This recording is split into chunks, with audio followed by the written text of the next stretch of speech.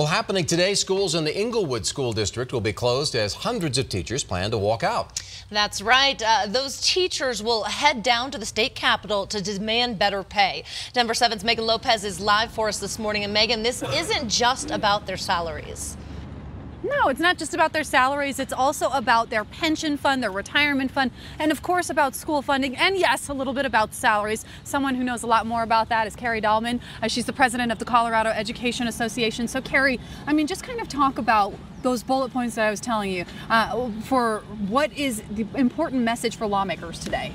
Well, Colorado schools have been chronically underfunded to the tune of $828 million this year alone.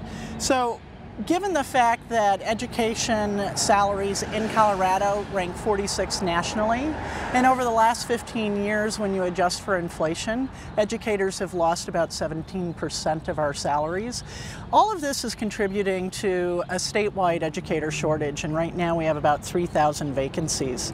Where our pension is concerned, we're incredibly concerned about how the bill exited the Senate with defined contribution as part of it, which will only increase expenses for our local school districts. And you can see how you have an underfunded school system, and there's a proposal that would actually increase substantially expenses for defined contribution, which does nothing to fix our pension.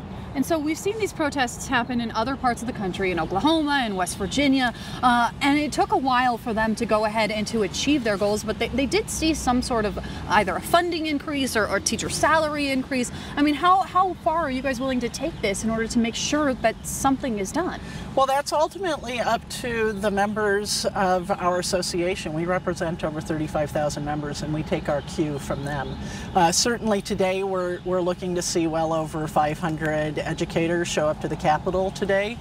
Those are people who have taken their personal leave, who are electing to use it to speak to their elected representatives. Well, perfect, Carrie. Thank you so much for joining me. So as you heard, about 500 people could end up showing up today. They're going to be meeting with lawmakers around 10 this morning and then attending a House Finance Committee hearing to talk about that pension fund that you heard Carrie talking about. And then at 4:30, they're going to be holding a rally right outside of the Capitol. I'm live in front of the Capitol. Megan Lopez, Denver 7.